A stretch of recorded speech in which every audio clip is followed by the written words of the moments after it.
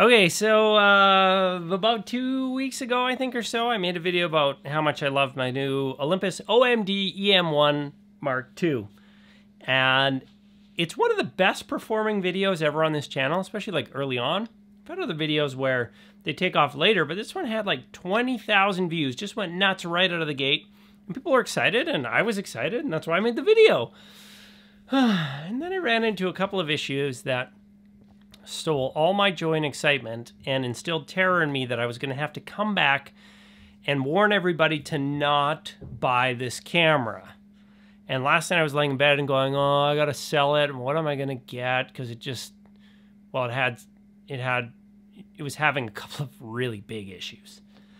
Thankfully, I've sorted through the two big issues, and I just wanted to share the fixes, sort of, or one's a workaround, one's just a little bit of knowledge about how things work, because even when I was searching online, it seemed like people were having similar issues and hadn't figured them out. But thankfully, I think I've kind of solved them. And I mean, if you're watching this video as a follow-up to the last one, you may not even need to do these things depending on what you're doing. It may have no impact. But for me, I was like freaking out. I was texting my buddy Dave Mays, who had kind of put me onto Olympus and seeing if he had similar issues, and he hadn't really. And anyway, it was helpful, and we got them sorted out. So let's talk about the two big issues. The first one is that when I was using the clean HDMI out to connect to a capture card like this to hopefully use it for live streaming, I was just getting a no connection error on it. And it just wouldn't work. I'm like, what the heck? And my G7 is working just fine, connected via HDMI, but I wanted this one so the autofocus, and I could move in and move out and talk, and, you know, better quality and all those kinds of things. But no matter what I did, if I put it in record mode, which is the clean HDMI out where all these icons go away, it wouldn't work. And then I'd go back to monitor mode, which puts all the icons on the screen, and it would work. And I'm like, well, this isn't helpful because I don't want icons all over the screen. I want a clean HDMI output. Well, thankfully, back here I have a PlayStation 5 and a gaming monitor, and those two things sparked something in my brain, along with texting Dave to figure out what the issue was. Because Dave was saying, oh, it's bizarre that your clean HDMI isn't working, because like that is a ProRes 422 high-quality signal. It should be working. And I went, because the PlayStation 5 can output 4K 120 frames per second HDR footage over HDMI. Unfortunately, there are currently only 3 TVs on the planet that I'm aware of that can accept that signal over HDMI, and 0 gaming monitors. I was looking for a gaming monitor. I was like, I should get a 4K 120 frames per second one. And then I found out in order to do 4K 120 frames per second, you need HDMI version 2.1.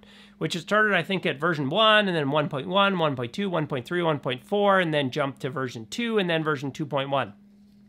All that means is the older ones could only do a little bit of bandwidth, and every generation they expanded how much bandwidth they could do. And like early on, 1080p, no problem, could do the bandwidth. And then when they started introducing like higher frame rates, 60 frames per second, 120 frames per second, started adding in HDR, started doing 4K, 4K 30, 4K 60 frames per second, they had to keep expanding the bandwidth.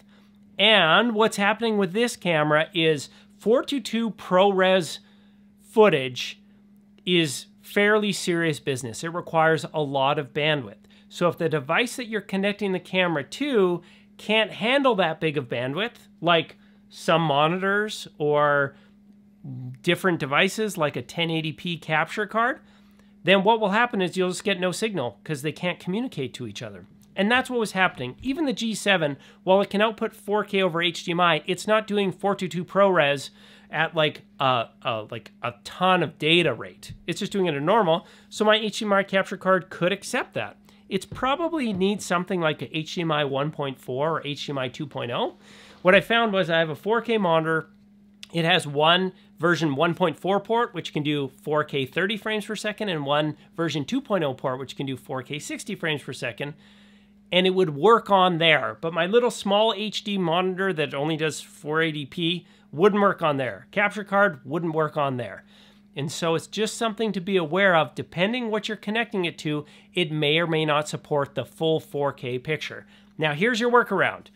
If you're like me and you've got an older 1080p capture card, set the camera to 1080p. And that's going to reduce the amount of bandwidth. It's not going to be 422 4K ProRes. It's going to go down to a 1080p signal. And so on my camera, I can go set it to 1080p, 30 frames per second, which is great for like live or webcam, and it works fine. But this does not work with 4K. Now, maybe I could get a new 4K capture card, or you may have one where it is no problem. Or if you have like a good Atomos Ninja or some kind of external recorder, they've already got that figured out. It'll connect and it should just work fine. But if you have older products like me, an older small HD monitor, older capture card, it just won't work because they just don't accept that kind of bandwidth coming through them. Make sense? So just be careful what you connect it to. Could also be you may need to upgrade your cable. If you had like an old cable and it didn't support like the wider bandwidth, that could be the problem too. You can check that out as well. But the bigger issue for me was actually the audio on this camera. I was running into a problem where everything was super hissy. Internal mic, my Rode VideoMic Pro Plus connected, and this can happen in cameras where they have preamps built in. A preamp takes a low-level mic signal, boosts it up to a higher signal, and if they're not good quality, they get noisy, especially when you start having to crank on them a little bit more, do a lot of gain, do a lot of volume correction. And the first video I shot with this, I actually noticed some hiss, but I thought, oh, I must not have had it set right or was running it too hot or hadn't had my mic set up properly. But in doing some more testing, what I found was it didn't matter how low or how high, or even if I was using the internal mic, it was just super hissy. All right, welcome to the first test. This is the VideoMic Pro Plus at, 0 dB. Camera is set to -3. What do we hear? Is it noisy? A little noise floor? Well, now let's change it to, oh, that's +20. That's going to be hot. Okay, but hold on. Okay, so let's take it all the way down. So this is -10 on the Rode VideoMic Pro Plus, +20 on the Rode, -10 set on the Olympus. Does it make any difference? And unfortunately, that was ruining it for me from a vlogging perspective, because I want to be able to vlog with this camera, put on a microphone on the top, but with that much hiss, to me, like, that's just so distracting and it's just brutal. Thankfully, I was looking around online and somebody had said how they had enabled some kind of Olympus recorder setting and that made their audio better. And I thought, oh, I wonder if this will help me. And it did. When I go into the menu and I basically turn off the volume controls that the camera does, the hiss doesn't go away completely, but the noise floor goes down massively. And then what I'm able to do with my VideoMic Pro Plus is set it to +20 dB, which is what it's on right now. And basically the noise floor goes down, the microphone boosts itself, and the hiss essentially goes away. You might hear, I don't know, a little bit of vent noise or kids running around or stuff like that, but it's not hissy all the time. Now, if I set the mic to like 0 dB or -10, well, then when I have to crank it up so much, you do hear that noise floor still audible there. But you can work around it a little bit by having a microphone that can boost audio signal. Now, in talking with my buddy Dave, he did not have that issue with his OMD EM-1 Mark II. His was fine. He never noticed the noise issue. And like in the studio, you can use an external recorder. Even a cheap one like this little Zoom works fine. That's how I've done the last couple of videos. VideoMic Pro Plus, right into this, record, zero, like very clean audio, zero issues.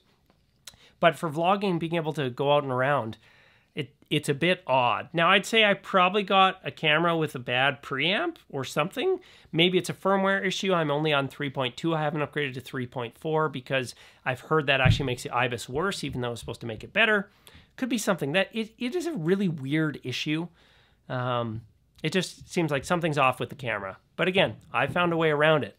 I don't know if taking something like a new Deity Duo would have the similar, where you could disable it and you'd have enough gain for it to sound good.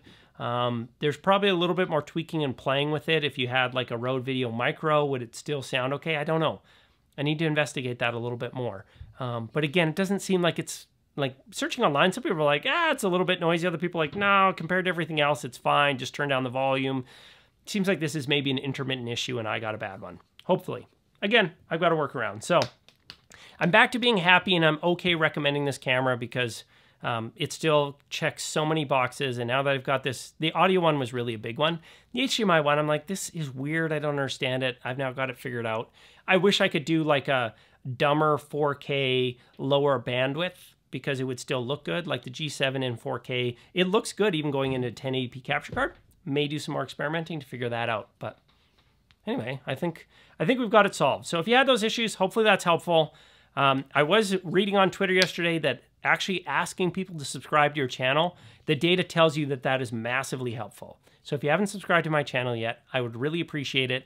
And that bell notification means that you actually see the videos that I put out. Otherwise, you're rolling the dice, and if a video doesn't immediately do well, YouTube won't show it to the vast majority of my subscribers. So if you want to see my content because you enjoy it, please hit that bell. There's going to be, I don't know, all sorts of more content like this related to cameras and things. It's not all live streaming. The last couple were because I got a product to test out, this Teradek Video X, and it got me excited about it for a little bit. So anyway, I'm Justin Rivas. Thank you for watching. If you have any questions, comments, leave it in the comments below.